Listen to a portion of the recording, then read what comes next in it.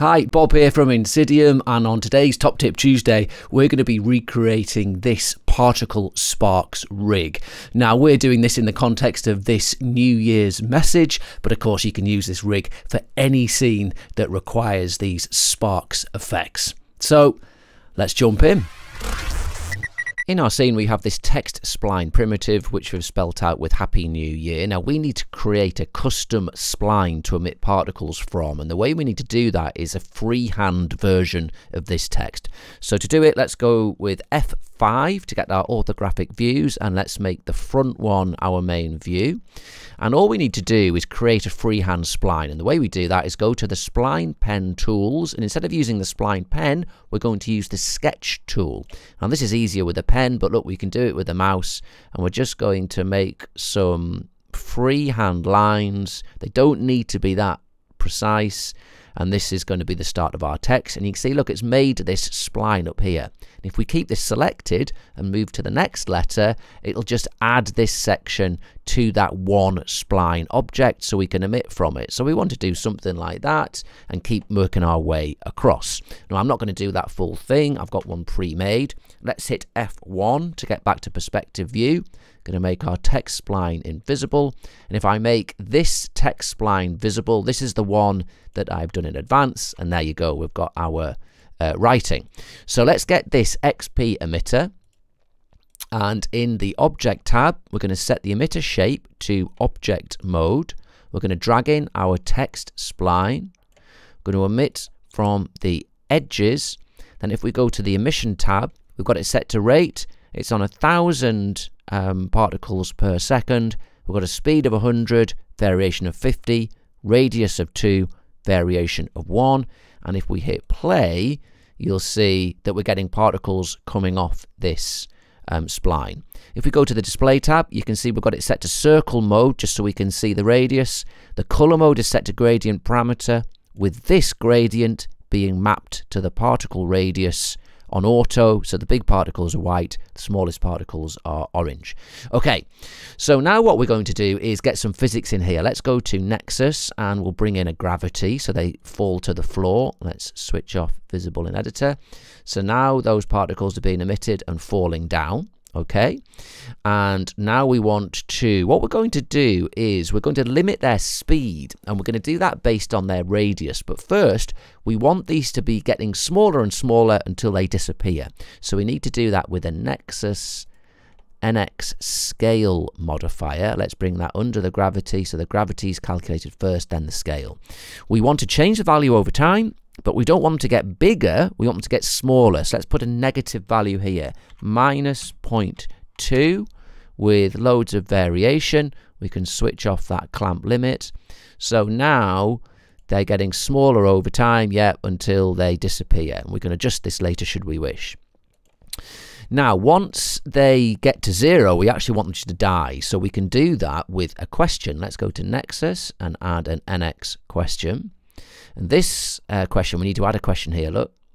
And what we're going to say is, if the particle, not the age, we want to say the radius. If the radius equals 0, then do something. And we want that something to be to kill them. So let's add an action. By default, it'll set their color to yellow when their radius gets to 0. That's not what we want. We want to not set, we want to kill. So now when we hit play, those particles, it won't look any different, but as they scale down and get to 0, they will then be dead. All right, now we want to adjust their speed because they're falling too quickly, and we want these to be our kind of fireworky sparks. So let's go to NeXus, and we're going to bring in an NX speed modifier. Let's bring that one to the bottom, so that's happening last. And what we want to do is we want to clamp their maximum speed, actually. So this is how we're going to set it up. We're going to set the operation to acceleration, but actually put that on 0. So there's no acceleration going on. This is exactly the same as it was before. But now I'm able to activate this clamp max speed. And I'm going to clamp that maximum speed at, say, 300 centimeters, or maybe 400 centimeters. So even though the gravity is trying to accelerate them quicker and quicker and quicker, they're not allowed to go faster than 400 centimeters. All right. But now what we're going to do is map this 400 centimeters So the largest particles are allowed to go this fast, but the smaller particles have a lower speed limit, so they're traveling more slowly.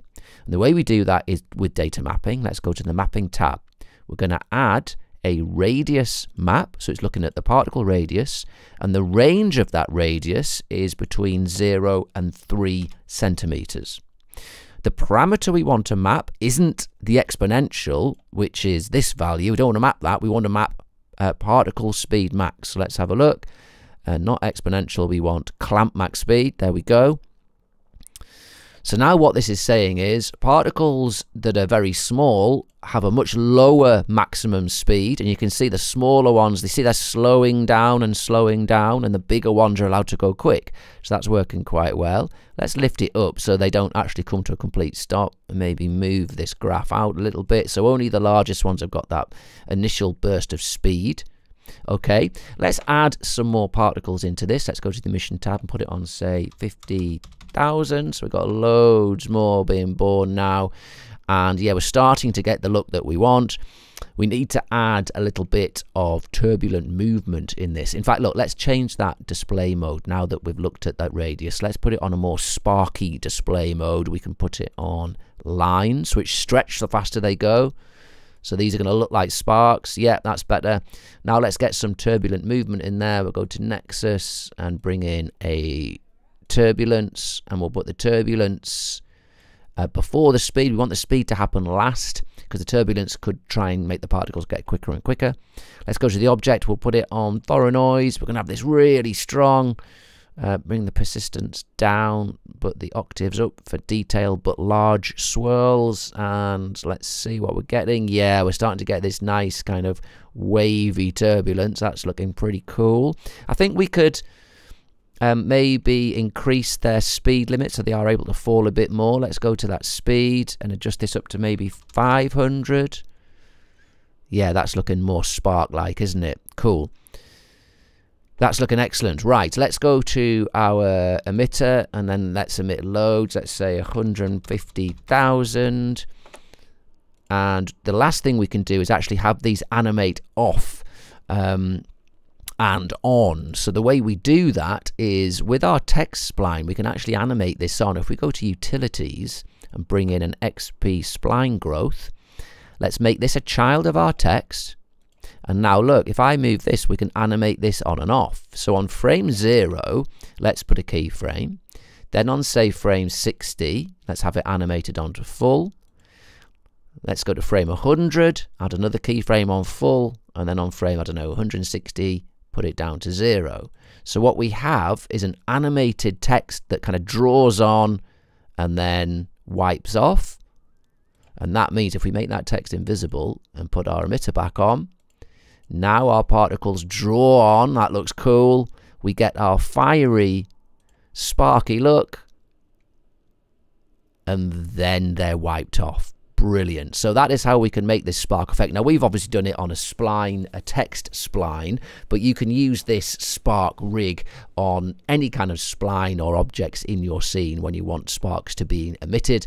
And if we go to the window picture viewer, you can see that when we render this with a nice additive material with motion blur, the effect really comes to life when we get these cool, super hot firework particles.